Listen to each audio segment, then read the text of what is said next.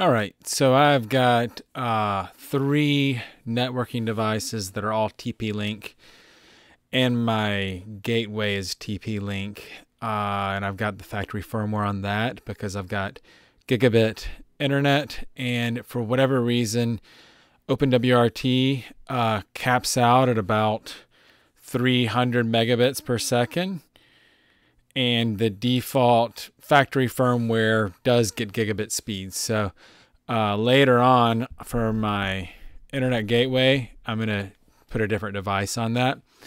But I've got 2 TP-Link Archer C7 version 2 routers elsewhere in my house for wireless access points and for Ethernet connections and that sort of thing, as used as a bridge. And so I got one recently to have better Wi-Fi in the kitchen, not in the kitchen, in the dining room where I like to work on my laptop. And it shipped with 2015 firmware. And so all I had to do was get the OpenWRT bin file and upload it using the web interface. And it just, no issue. I connected it to my laptop and uploaded it, and then it won't work, it won't reload, and then just go to instead of 192.168.0.1, go to 192.168.1.1. Super easy, didn't take any time. Then I just configured it for a wired bridge. Let's see. Bookmarks. And I'll pull this up, the wired bridge. I'll have it configured. It's well documented on OpenWRT. It's taking me bridged AP. Taking me a little bit longer because I don't have my bookmarks up. So right here, super easy.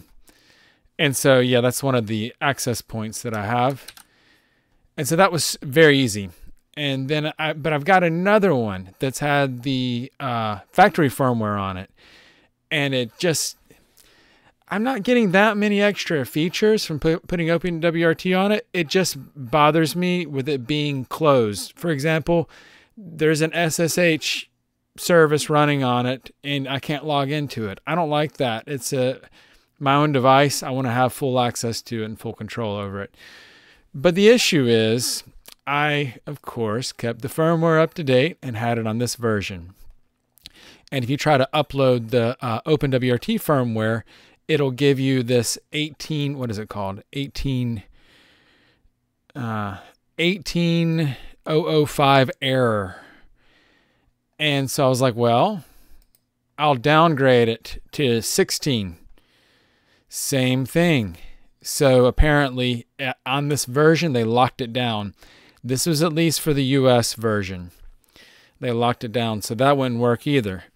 And fortunately, people, and so I was like, maybe I could try to downgrade it to even a lower version. And I thought, well, maybe not. I don't want something to go bad and end up breaking it. I don't know, but it bothers me, etc. And so, but I saw here on a DDWRT forum that I have 2 confirmations. And if there are 2 people confirming that they were able to downgrade it, then, okay, it's not just one person who's crazy who's saying they were able to and they weren't. So this person confirmed they were able to downgrade it to this version. So this is super tiny on my screen. But you see here, 2015, 3 March 4th of 2015. So this person was able to downgrade it, and then someone else down here confirmed. You can look at this on your own. But anyways, they have this link here to the downgrade file. And so the way you downgrade it is through, you set up a computer as a TFTP server. And what these guys or people used was the Windows TFTP option, and I only have Linux around here, so I use Linux, and I realized I struggled with it for a bit. I realized I didn't have my TFTP TFTP server configured correctly. And so that was the point of it not, that was why it wasn't working correctly for a little while for me. And so they've got instructions here. And what really helped me a lot was the OpenWRT wiki. I tried, so what I had tried was ATFTP, this package. You can also use ATFTP, ATFTPD for a daemon. So I was trying to use this, and when I got to the part where I was trying to test it, this was not, I finally wised up. I was like, well, I need to confirm that this thing's actually working. I was like, well, I realized it because of this, honestly. I've been trying to fit this in late in the evening real quick, and that's the problem when you try to do something real quick. It ends up not working too well because you don't think clearly through every step. But finally, I wised up, and I was like, well, I need to confirm that it's actually working. And I don't know why, but I could not get ATFTPD to work on Debian 10. However, this, no issue. And I was able to start the, the name of this is a mouthful. The TFTPD, I was able to start it, and I was able to confirm on my own on the server itself, which I was using my laptop as the TFTP server. I was using my laptop. I was able to confirm this way, and I was able to go to another computer on my network and confirm that it was working. So let's see. So if you do all of this, you set the directory where it needs to be. Make sure you set permissions, the user and permissions correctly for that directory. So yeah, whatever. Here they give instructions. And you might want to chmod it, chmod, change mode. And just, I did 777 for the directory, and I bet 666 would have worked, but I don't think it needs to be executable. But I just did 777 for the file, and it was fine. And I made it this. And I don't know how much this matters, but maybe this does matter. I don't know. Not sure. But yeah, make sure you change your permissions and make sure you get the file name right. So on the Archer C7 V2, make sure you get this exactly right. So this is a great resource here for using Linux. Once again, DNS mask is the thing that worked. ATFTP did not work for me for whatever reason. And so, yeah, make sure you follow all these steps here. And now for me, I don't know. So you got for the Archer C7 version 2, this is what I have. Make sure you get the right hardware version, because these things have multiple hardware versions right here. For the version 2, which is already a pretty old router, but whatever. It's got 5 gigahertz. It works. For that version, anyways, these are the instructions with TFTP. You have to name it a specific thing. Make sure you look at the instructions for your device. And so I'm not used to using Network Manager. I don't know how to configure it. Or, I mean, I didn't look up how to configure it with static IP and all of that. So I just use ETS network interfaces file. And I just, let's open up that file. Put it over here.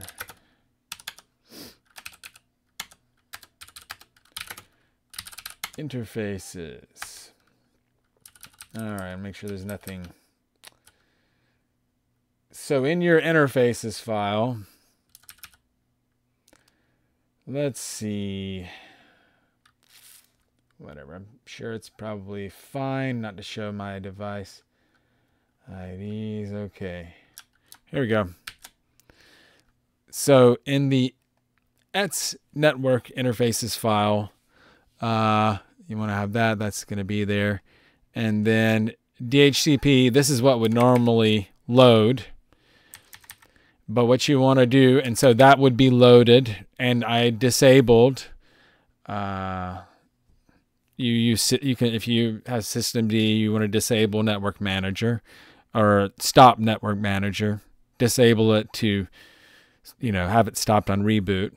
So sudo systemctl stop network manager. Sudo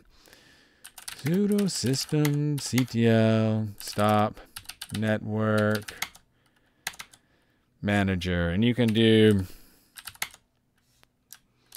right there. I don't know. And one other thing. Yeah, do that. And then on reboot, that'll restart though. So, and make sure you do status to make sure it is stopped. Status, and it'll confirm that it's stopped. And if you want to switch to an interfaces file, once again, you need to do this. I'll just show this file. Network manager, network. On this machine, I am using network manager, but that would be changed to false, and then you switch to the ETS network interfaces. So yeah, when I was testing it out, I kept it on DHCP, and I disabled. I ran my laptop as the TFTP server. So when I was testing it, I used DHCP and had everything connected up so I could test from a different computer that and pull. So how do we test that? Let's look at that. Testing it is provided here in the OpenWRT wiki. Right here, there's instructions for testing it. You need this package.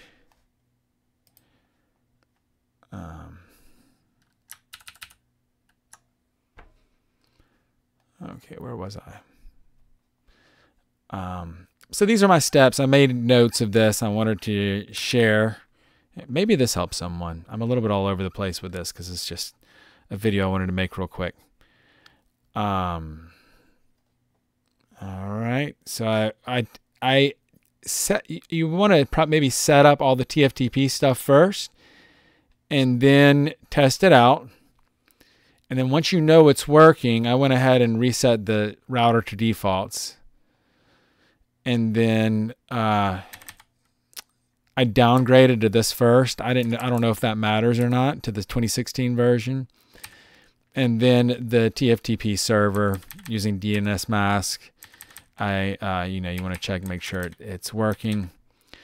And so once you are sure that once you've tested from another computer that your recovery file, in our case with the Archer C7V2, it's called this. Once you test that it's working, that'll give a confirmation, as you can see here.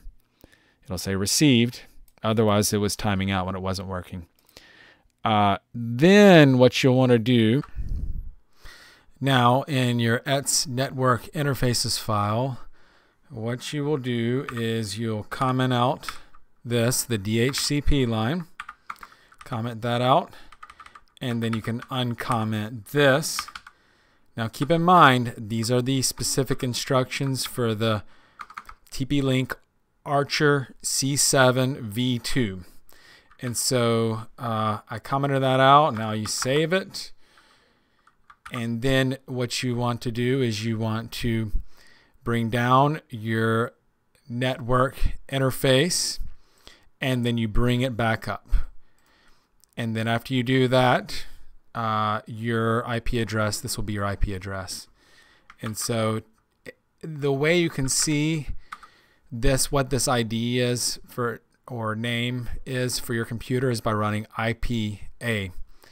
And also after you run this command and bring back up your network interface or network interfaces, the command also lets you to see what this is for configuring this, and it lets you see and confirm that this is indeed your address. So that's how you would bring down and bring that back up again. And then go to your router.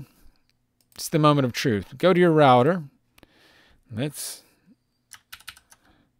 switch that over here. Do that like that. Then shut down the router, power it on again, hold that reset button until the opposing arrows light up. I forgot what that stands for. Anyways, this is a thing that I wasn't sure about, because these things are kind of weird sometimes. When you first turn on the Archer C7, everything lights up. So you don't release it at that point. So everything lights up, including the opposing arrows. However, wait about 3 seconds, and then till you see that thing lit up, and then release it. Okay. Then wait 5 minutes. Set a timer. Wait 5 minutes, and then it should be downgraded to this version. Just go to 192.168.0.1, and then check status in the top left on the TP-Link on the TP-Link user interface. And make sure it says that it's this build number. And then you can take your OpenWRT.bin file that you downloaded from OpenWRT. Make sure you get the right one. You don't want to brick your device, and rename it to firmware.bin or whatever they direct you to rename it to. And then you can, because you're prior to that 2016 firmware, you can just happily upload it using the web interface. Upload that thing using the web interface. So, yeah, that's right there. I think that's about everything. And then wait 5 minutes. You can watch it in the web thingy, and then change your interfaces file back to DHCP again. Right there, change that thing back to DHCP, so that it would be as you see here. That's uncommented, and that's commented. And then restart your interfaces. IF up, IF down, and then IF up, and then restart it again, and then go to 192.168.1.1, and that will be OpenWRT. And you can trust that you can figure it out and configure it from there. But this was a little bit all over the place because I just threw it together, but maybe it could help someone out there, and I hope so. And I hope I haven't thoroughly confused you. But post a question if you have any questions. Good luck. Be careful. Be careful. Don't break your router, because that doesn't feel very good to do that. But the good thing about this Archer C7, the good thing about having an old router that's still 5 gigahertz, is you can find a used one on eBay. I see one listed here, and somebody's selling one for $10, and the one I bought was $15. And the one I bought didn't come with a power cable, but I already had a power cable. Those power cables are like $8. And the one for $10 didn't have antennas or a power cable, but I already have those things. So if you brick it, maybe you can find, maybe it's only like a $10 or $15 loss. If you're just like, I bricked it, I don't know how to fix it. Don't cry too much. And now cry if you have like a $200 router, then I'm sorry about that. But be careful, and don't, double check, do your own research, make sure you have the right firmware for the right device and all of that. And good luck, and take care.